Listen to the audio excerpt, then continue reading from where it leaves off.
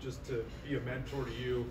What have you seen so far this year? The ups and downs, obviously, we talked about, but to have Tommy there throughout it all. It's been really great, especially with who he is, with his background. He's the first OC I've had that played the quarterback position, and so I see football in the lenses of him because he played at a high level, and to play at Notre Dame at a high level, and then to have a coaching experience, it's been really great. For me, all I try to do is grow, and he's doing a really good job with my development, helping me out and pushing me in the right direction, be successful. And so, I take a lot of pride with wearing the A, but also being coached by him because it's been really great, because, beyond football, just him as a person, it's been really good for me, and I've really benefited with having Coach Reese here. How much does it help that he played in a place where the quarterback's under an intense amount of pressure? I mean, I imagine you guys have a lot to talk about. And it was, 8 years ago that he was doing it? Oh, yeah, no doubt. Experience is the best teacher, and with playing at a high level, he has a lot of information that he had with playing a position. And so for me, I just try to be a sponge of all information. And, he has a lot of things that he's been through, and then the biggest thing he can do, what I can do is learn from him because he played at a high level, played against great teams, and so for me, it's just a great thing to have because I make him learn. Jalen, how does not watching specific individual film maybe help protect you guys from potential sign stealing from Michigan? I'm preparing. I've been watching tape. I've been watching as much tape as possible, trying to gather everything and trying to be as much prepared as possible for this game. Because for me, I just try to be prepared for all outcomes in this game. In the past, how much have you watched at home compared to having to watch it now in the facility? I think for me, I try to prepare the same way, no matter the circumstance, no matter where we're at. We can be in Alaska, I still watch the same tape I'm doing right now. So for me, I just try to prepare as much as possible and watch tape. Hey, Jalen, job's clearly not finished. I mean, you won the SEC title. There's still, Rose Bowl up next.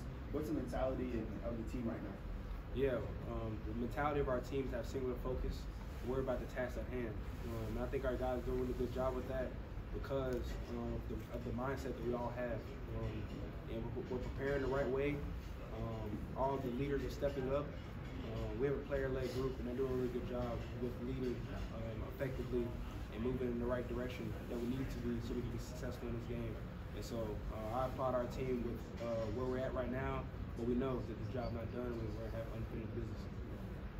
Jalen, give us your analysis of Michigan's defense. Yeah, really good group. We have a veteran core in the box that played a lot of football together. You can tell with watching the tape how physical they are, and they do a lot of stunts and twists up front. And so that is something that we have to prepare for to be effective in this game.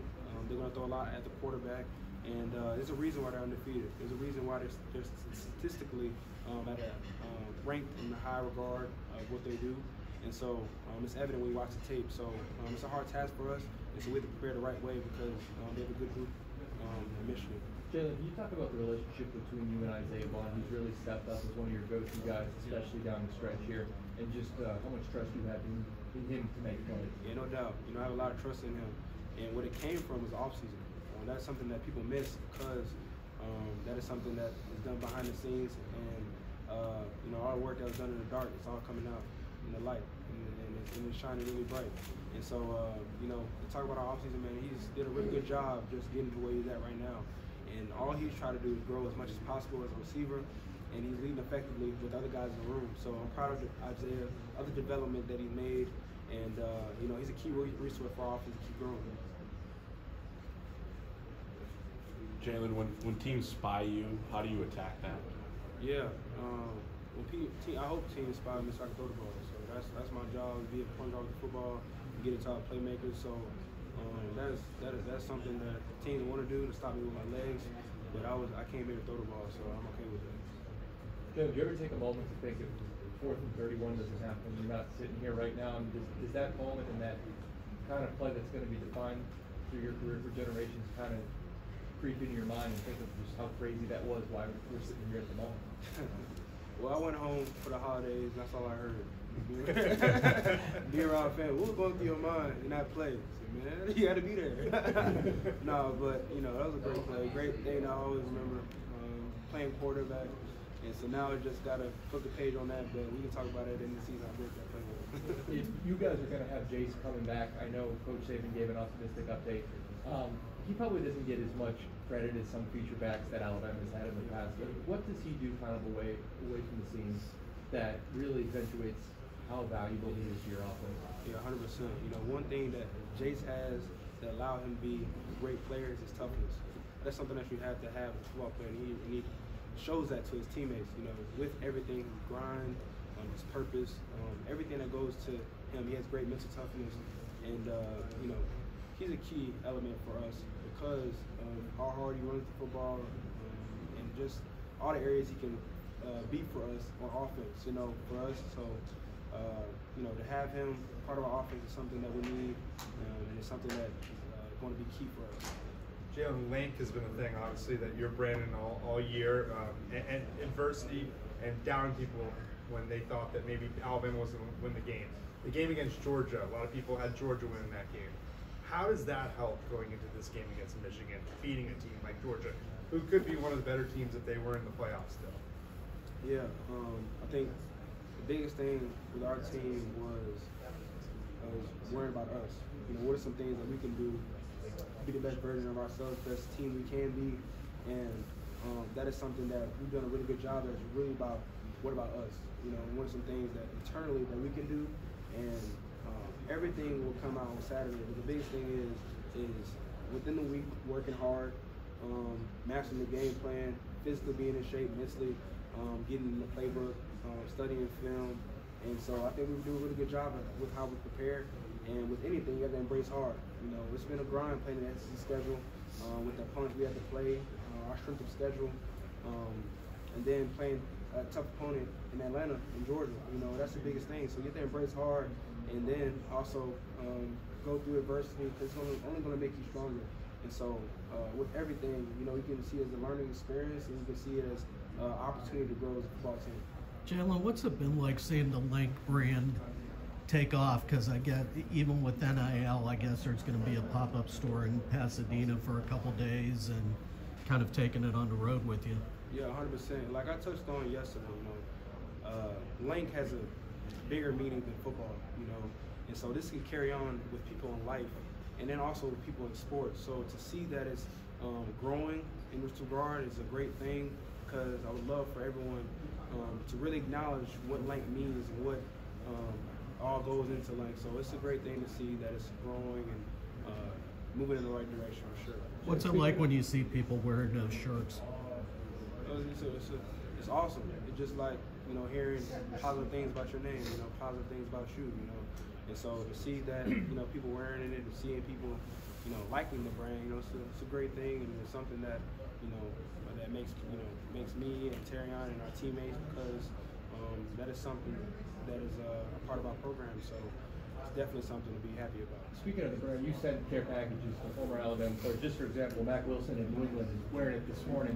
Just talk about that brotherhood of the alumni, that you guys still talk to each other and that they have your back even though they're playing on Sundays for rings at all. 100%. Within our program, we have a Bama Frat. It's called B-Side 5. And so, with him, I wasn't his teammate, but we're considered brothers just of wearing the A, and then the special connection that we have with him when he comes to the facility, and him being caring about the program, and him just supporting our team. So we just know that we have a great support system beyond our our building. Just when they leave or consider an alumni, we have a great following behind us. So to see him wear Link, that's an awesome thing, and I like that a lot. So when you look at back at the beginning of the season, what areas of your game do you feel like you've grown the most since then? I think embracing hard. Playing this position, playing at a high level, you have to be able to embrace hard. You have to be able to put yourself in situations where you're okay with being uncomfortable, being comfortable with being uncomfortable. So I think that's something that separates quarterbacks from being great and good, is that right there. And so that's the biggest thing I try to do, is learn as much as possible and really surround myself with people that are willing to uplift me and not bring me down. So that's the biggest thing. And I got to applaud our coaching staff because they're doing a really good job with me, putting me in situations to be successful. And so I have a great support system around me, and I take a lot of pride in that. Jalen, I know you were joking about waiting until after the season to look back at big plays, 32 SC championship, but what is that emotion like to describe to somebody that hasn't gone through it? Is it a rush of joy? Is it shock? Or what is it? Yeah, with playing football, there's going to be ups and downs. There's a lot of things that go on while you're playing the game, and one thing you can be is appreciative to be able to play the game and be able to play in SC. And then also, I'm very appreciative to play the position, very appreciative to be a part of this team. And so with that, I'm learning, to embrace the roles of making explosive plays, making plays. And the biggest thing for me is just continuously grow, keep the main thing, and then try to, keep making good plays. That comes from preparing the right way, and also just leaning on my coaching staff because they're going to put me in a situation to continuously grow and be the best player I can. You feel all that directly in the moment? You let the ball go and you're just appreciative of having the big chance to play, or like when you're actually throwing that ball and you see it come down in the end zone caught, what is the adrenaline rush in that sense like?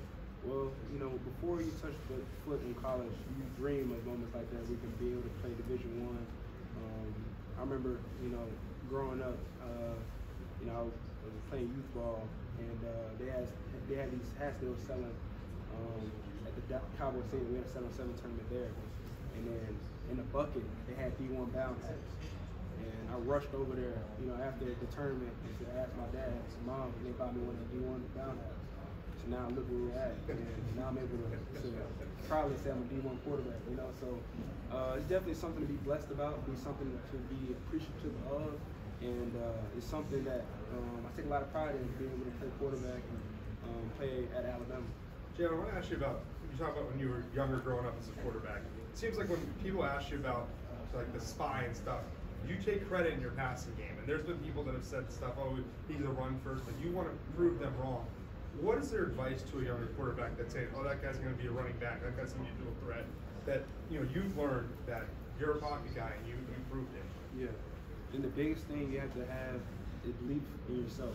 Believe in yourself and really being on your craft and acknowledging that life is hard. It's going to come with a lot of things that goes on. And the biggest thing you have to have is be truthful of yourself and also have the right support system around you. And that is something that I truly take pride in because I have the right people around me growing up to get me to where I'm at today.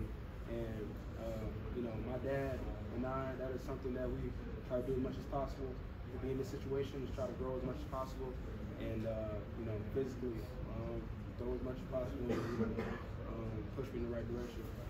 Was there a moment where someone wanted you to play a different position or something, and you kind of said no, I'm a quarterback? Shoot, all my life, even when I was in college.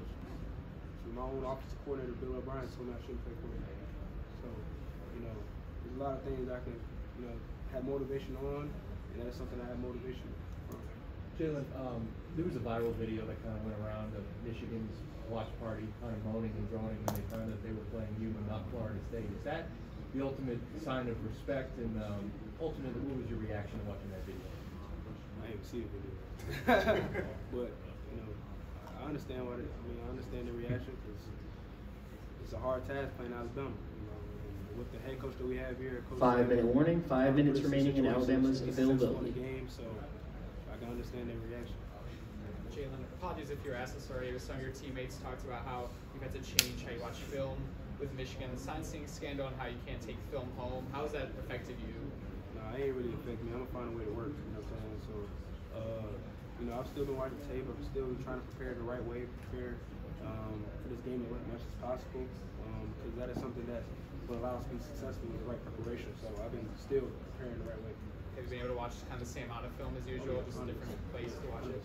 I'm still watching tape. Jalen, what's allowed you and Coach Reese to connect so quickly? Because I know you mentioned Coach O'Brien before, but just now the connection with him in his first year. One thing, trust. That's the biggest thing.